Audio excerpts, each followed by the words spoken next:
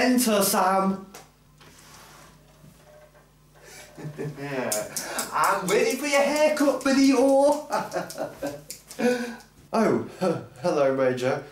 There's something I probably should tell you by now. Oh, what's that, Benito? Have I been promoted? Have I got my own show? Oh, maybe we could do a whole hairdressing explanations. Will that make the cut? Yeah, no, that's not what I'm going to tell you. Oh no, what is it then? Look, Major, we've had our good times, we've had our ups and downs, but I've really got to think about going forward and who I can see blossoming in the future. And for that reason, I'm struggling here. But I think, weighing it all up, I feel like Sam is probably the better candidate. He understands my needs a bit more than you do. We've become increasingly close over the past few months compared to you, who hasn't appeared in Benito's explanations for a good year or so before the other day. So, for that reason, Major, you're fired. What? Not even another position? No. I can give you a new style? No. A Sunday job? No. Into the West Christmas special? No. 30-second clip at the end of each video just for a bit of entertainment? No. 10-second video? No. 1.23-second video? Get out! Oh, my foot! My foot! I've cut my toe! I've cut my toe! I've cut my toe! I've cut my toe! Right, hello everyone, it's the 10th video in the Sensory Ecology series. I've got a terrible cold, but you know what? It doesn't matter, because doing a video on binocular and colour vision, I know is what the doctor said would cheer me up. So, we're going to carry on from where we left off. Last time we started talking about eyes, now we're going to look at specific types of vision. Now, binocular vision, to start off with, is quite simple really. It is what it says on the tin. It's vision with two eyes. And it's the positioning of those eyes on the head which determines an animal's field of view. So for example, many prey items have eyes on either side of their head, yeah? Think of a horse or, I don't know, an antelope or something. And that's for them to look out for predators, yeah? Very important. But what's also important, that the fields of view overlap at the front. And that phenomenon is called stereopsis. Okay, so each eye sees different things, but there's parallax, isn't there? So the parallax between the two eyes creates one single image which is interpreted by the brain.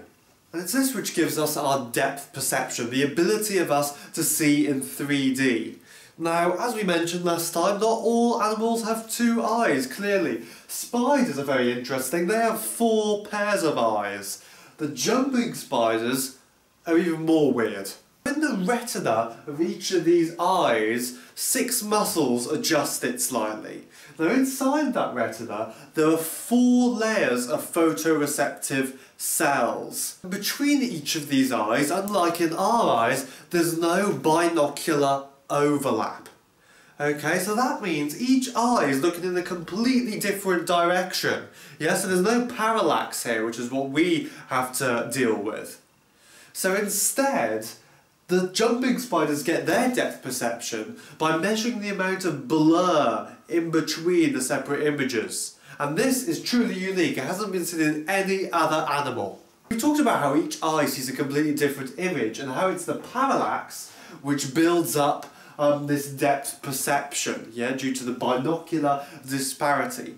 And that's exactly the same when you're looking through a pair of binoculars as well. So imagine you're trying to focus in on a particular interesting bird. You focus it so the image you see is basically round, yeah? James Bond has his binoculars set up incorrectly all the time. Very basic depth perception judgments. The brain uses this thing called the horopter. And that's a circle where objects here fall on corresponding retinal points in the two eyes. So if you move an object around the horopter, that object will fall on exactly the same photoreceptors in each of the two eyes. And we don't need to know the ins and outs, but it's going to help us to explain some pretty interesting effects, such as this thing called the Pulfric effect. Now, I was going to attempt to demonstrate this, but I realised it was going to be blooming impossible, so I'll just describe it to you instead. If you take a section, if you rip apart your sunglasses and you get the filter out and put it in front of your eye, and you watch the appropriate video on YouTube, it should be able to build up a 3D image. And that's all due to the amount of photon flux, yeah? And this thing called response latency, and the two are very much linked. Because, you know, if you've done any neuro, the more stimulus you have, the stronger the stimulus, usually the faster the response. Okay? So the lower the photon flux, the smaller the amount of photons, the greater the latency in responding. So if you put this over you, well, this lets less light through than no filter there, obviously. Okay? So if I was to put this over my eye, then light entering this eye will arrive sooner than light going into this eye. Well, I say arrive sooner, they arrive at the same time, but this eye responds quicker than that eye because of the lower photon flux reaching this eye. Okay? So that means, if I'm looking at the camera now, I'm seeing that camera pretty much right now in real time, but this eye, because of the greater response latency, I'm seeing that camera as it was at some time in the past. Admittedly, not that long ago, but you get the idea. That means if you look at the appropriate video on YouTube, that gives the impression that an object is moving elliptically. Okay? It's creating a 3D image. So what we've seen here is that the response latency of the two eyes, which is determined by the amount of light reaching each of them, determines our binocular vision, what we perceive. Okay? That's all we really need to know about binocular vision. Let's move on to something a bit more fascinating, and that is colour vision. Okay, colour vision then. Well, we talked about 3 episodes ago that the answer to that question, the key answer, were the opsins. They're the protein component of our photopigments, yeah? And they consist of 7 transmembrane domains with 8 alpha helices in total. Okay? Now, seeing as though these are proteins, that means they must have genes coding for them. And that is indeed true. There are opsin genes, which means we can build a phylogeny of these genes and where on earth they've come from. Okay, just as a side point, the N-terminus of an opsin is extracellular, so outside the cell, and the C-terminus is intracellular. Oh well, who cares? So these are the different types of opsin then. There's the invertebrate opsins, which we're not really going to go into in that much detail, but they're the kind that are specific to invertebrates. We don't really care about them so much. P. What's P? These are the extraretinal opsins. These are photoreceptors that don't necessarily need to be found in the eye. They can be found in all sorts of funky places across the body. Yeah, it's seen in, for example, the tail of many crustaceans. So that's kind of weird, isn't it? So, I mean, they're not necessarily eyes as such, but they're certainly photoreceptors. But once again, we don't need to worry about them too much. The main ones are the ones from here onwards. So the M/LWS, we'll explain why there's a slash there in a second. There's SWS1, SWS2, RH1, and RH2. These are the names of the genes which code for these opsin proteins. Now when studying a particular opsin, we're looking for the lambda max, which we talked about last time. That's the wavelength of maximum sensitivity. But we've also got to remember, as we explained 3 episodes ago, this idea of univariance. Not one opsin can only absorb one wavelength. That would be ridiculous, because we've only got 3 cones in our eyes, so that means we'd only be able to see 3 wavelengths. That's clearly not true. There's a whole range of of wavelengths which our photopigments can pick up. There's just certain wavelengths which photoreceptors are naturally more sensitive to. Okay, and I showed you a pretty diagram which showed the lambda max, all that, you know, in that wonderful video. Yes, good times. We also learned if you want to change the absorption spectrum of a particular opsin, then it's good to make mutations which are nearer the chromophore. That's the light absorbing molecule, which in our eyes is the molecule retinol. Okay? If you make mutations in amino acids nearer the chromophore, then that'll have a greater effect on the sort of chemical electron layout of the molecule, and it may shift the absorption spectrum, meaning it would have a different lambda max. Now I've listed the sort of ranges that these opsins work at on the board here. I'm not going to go through them all. But what is interesting is this one here, SWS1. That range is 360 to 430 nanometers. Okay. Now, we talked about last time that the visible spectrum of light is between 400 and 700 nanometers. That's the visible part of the electromagnetic spectrum. This one goes way before that. So that means the opsin SWS1 is inherently UV sensitive.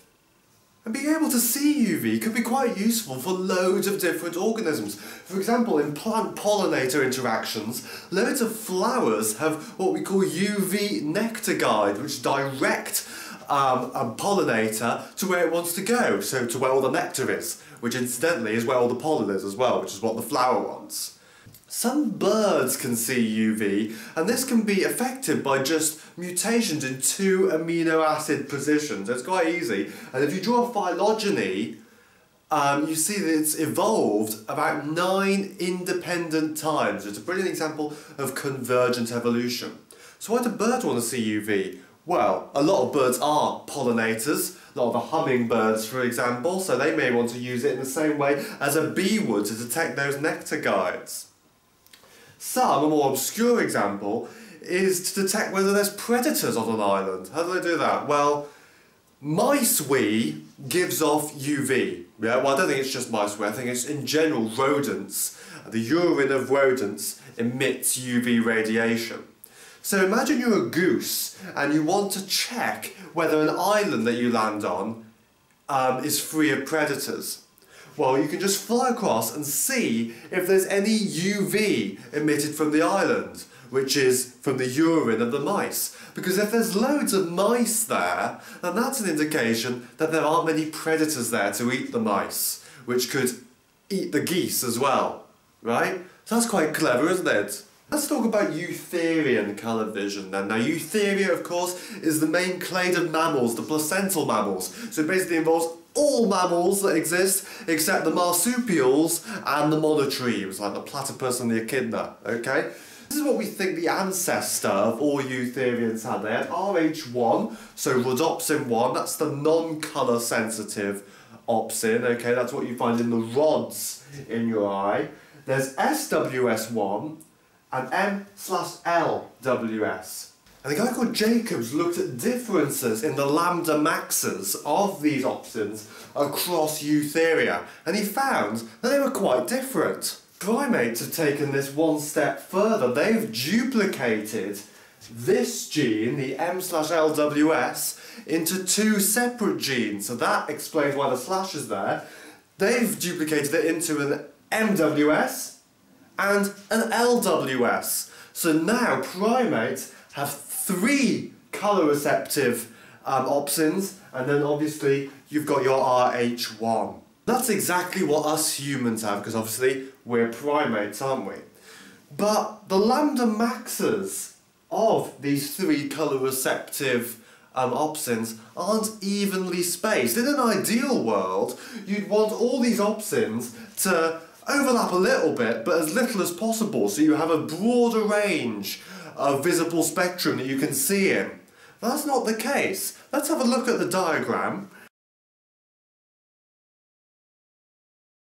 This just basically represents what I'm saying. So basically, this is evolution in action. It's directional selection in action.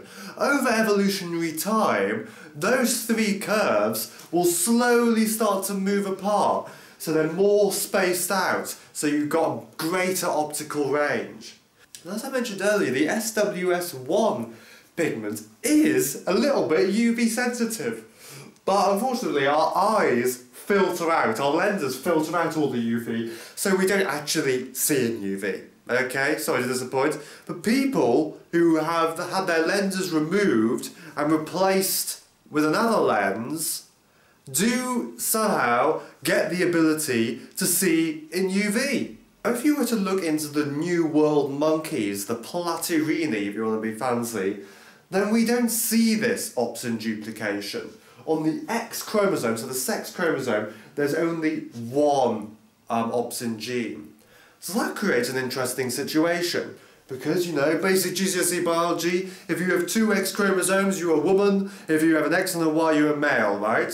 So that means females can be what we call trichromatic if on the X chromosome they have two different opsin genes, okay? They can also be dichromatic if they have the same opsin gene on each X chromosome, but males, on the other hand, can only be dichromats. That's because there's only one LWS gene on the X chromosome, okay? And it's this which allows these New World monkeys to distinguish between red and green, which can be quite useful if you're trying to pick the ripest berries on the bush. A brilliant experiment done by Dolgin et al. On squirrel monkeys was, well, squirrel monkeys and New World monkeys, they're found across the tropics in South America. And what you can do is, if you insert the gene into the eye of a squirrel monkey, which is originally a dichromat, so only two photoreceptors, two colour photoreceptors, then you can transform it from a dichromat into a trichromat.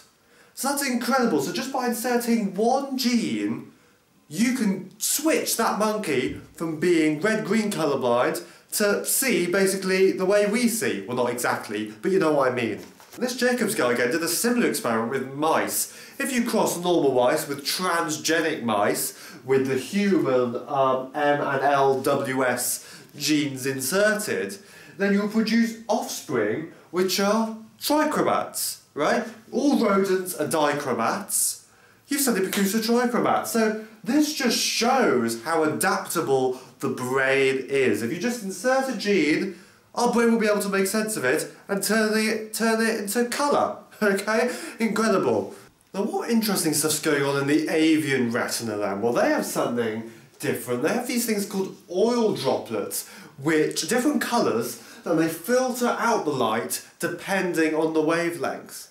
So what's the point in that then? Well, that reduces the overlap between the different receptors because it's filtering out loads of wavelengths. So if you were to look at that absorbance curve of all the opsins, you find that they don't overlap as much. They're a lot thinner. The peak sensitivity does tend to decrease, but it does optimise colour vision significantly. And it's a bit of a mystery on how us eutherians lost them, actually, because they're found in most vertebrates. Obviously, each oil droplet matches a certain photoreceptor, and these can be coupled either optically or electrically, so they can come in pairs as well. Now, colour vision then. If you've only got one colour-sensitive photoreceptor, then that's no good. That's not going to give any colour vision at all. That's because there's what we call a sensitivity ambiguity. We can't determine wavelength from a single photon count. You need at least two colour photoreceptors so you can compare. And obviously these two photopigments need to have different absorbance curve, because if they had pretty similar ones, then you might as well have one photoreceptor. And how these photopigments perceive colour is all about this, what we call an excitation ratio. And this is independent of intensity. So it doesn't matter how intense the stimulus is, the ratio of excitation between one photoreceptor and another will allow you to distinguish the colour. yeah? Because let's say the lambda max of the MWS cone will always have a peak sensitivity at around green. Even though something like the LWS cone can respond to green, the ratio of the amount of excitation between the photoreceptors will still be large enough for you to be able to distinguish the colour. It's this which gives dichromatic colour vision in a scenario when you've only got 2 photoreceptors. But then you've got 3 cones, and then things get really exciting. That's what we have. That way you can build up a 3D colour space. Now what's that? Now the only way I can explain that is by showing you a diagram, okay? So here it is.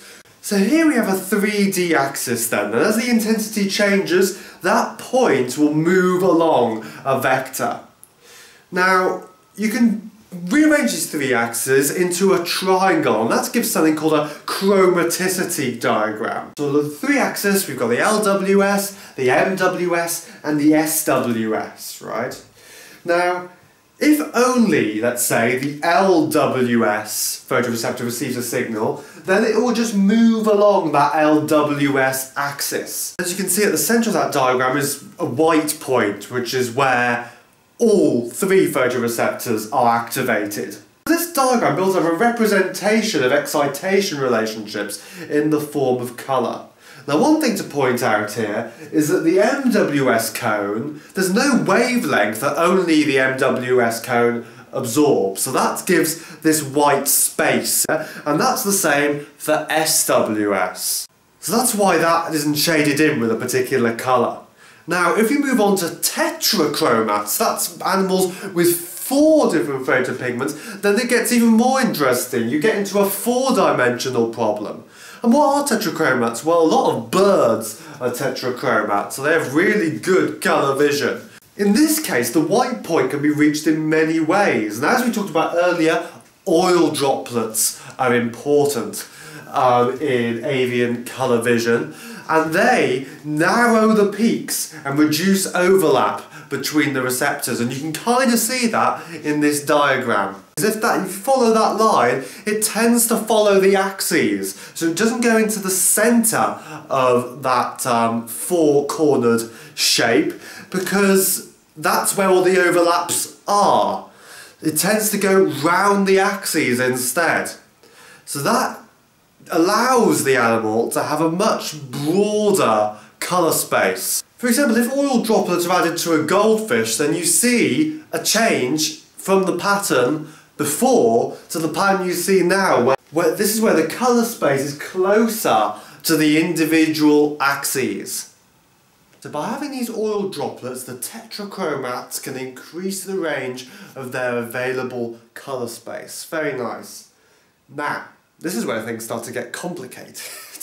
Okay, now I've done a brilliant diagram on the board here of how this all works, but let's go through it. Now the first thing to explain is how we encode brightness. Now that's actually quite simple, because brightness is just the sum of the photon flux arriving at all 4 of the photoreceptors, the 3 colour receptors and the 1 rod. Yeah, I should have mentioned, by the way, I don't know whether I mentioned that LWS, L stands for long wave. I mean, it pretty stands to reason, doesn't it? Long wave, medium wave, short wave. So short wave's blue, long wave's red, medium wave's green in the middle, right? So, brightness, that's quite simple, yeah? We kind of knew that already. Now, how do we determine hue at a neural level? Okay, hue, very nice chap. So we can distinguish him, he's quite a noticeable character. But colour, it's slightly more complicated than that, because in a ganglion cell, let's say you have an LWS photoreceptor and an MWS photoreceptor connected to a ganglion cell, right?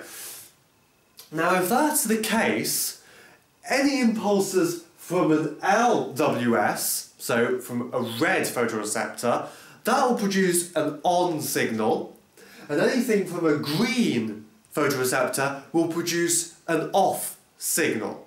Okay, so that gives you 2 different types of receptive fields, because if you're looking at a very green object, then you're going to have a very negative signal. If you're looking at a very red object, you'll have a very positive signal. So the two types of receptive fields are red and green on the outside, and green in the centre and red on the outside. Okay, that's the first two receptive fields, and it's that which determines hue. The difference between red and green is what we call C1. So it's the ratio of that and what we call C2 minus C3 which determines the hue. Now, what's C2 minus C3?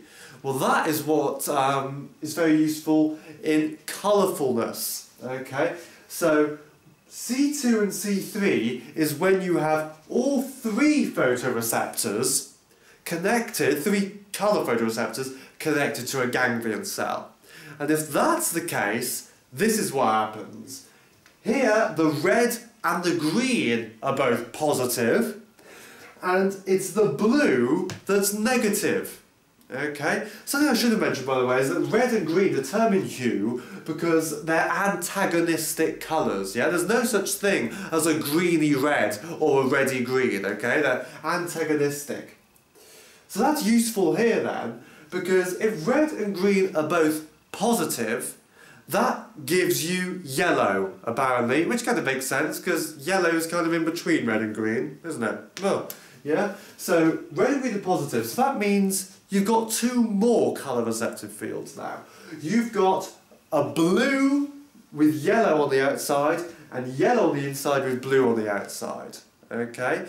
We don't have a yellow photoreceptor, as you may have guessed, but because of the red and green both giving a positive signal, we can perceive yellow. Okay? So that is the mechanisms of colour vision. That's how we determine brightness, hue and colourfulness is the strength of what we get from this input of the three colour receptors and the hue as well, because obviously that adds to it. Another example of an interesting phenomenon regarding colour vision is the idea of a colour after image. Now, have a look and stare at this.